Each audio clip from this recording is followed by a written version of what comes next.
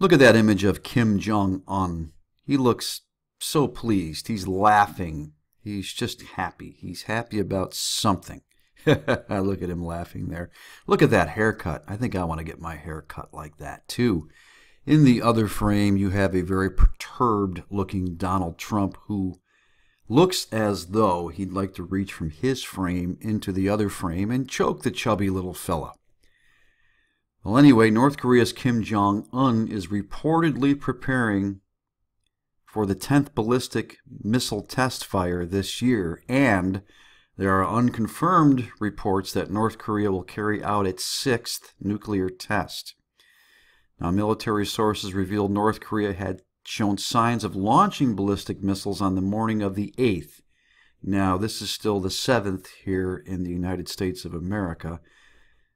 So this may have already happened, but the detailed location has not been revealed.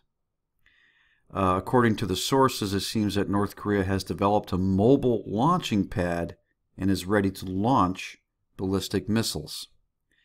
Anyway, this is all unconfirmed reporting, but to me this just smacks of being true. I would imagine that everything I'm calling unconfirmed here has probably either happened or about to happen. Anyway, I will leave you a link to this so you can read this whole article in its entirety. And I will ask you please to give this video a thumbs up. And if you haven't subscribed to my channel yet, I'd ask you to please do so. And while I am asking favors of you, ladies and gentlemen, I would ask you to check out, I should say, the links to a couple of my songs and also to my fiction books, which are on Amazon. And these two links are down in the description area below this video. And as always, I will remind you, do not be given over to the spirit of fear, but of the power of love and of a sound mind that comes through our Lord and Savior, Jesus Christ.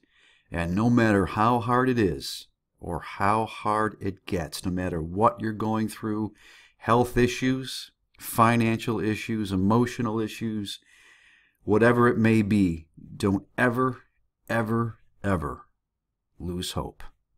I'm Jim. God bless you, and I will see you soon.